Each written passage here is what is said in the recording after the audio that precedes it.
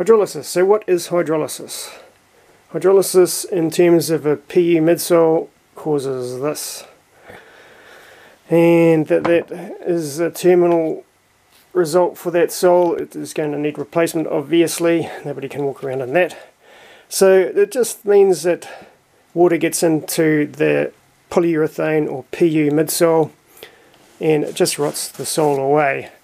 This is it in the early phase. You can just see here, and it, you know, progresses to stage 3, terminal failure here. It's like cancer. It doesn't matter if it's a top quality, most expensive boot you can get. This one is lower. This is a pair of soles off a Meindl, and the same thing.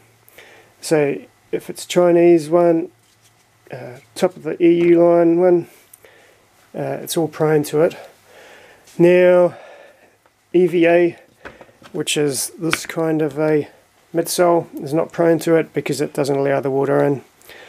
And here is a pair of soles I recently replaced, and the user had the benefit of being able to wear his soles out rather than having to get them replaced after practically zero wear on them at all in comparison.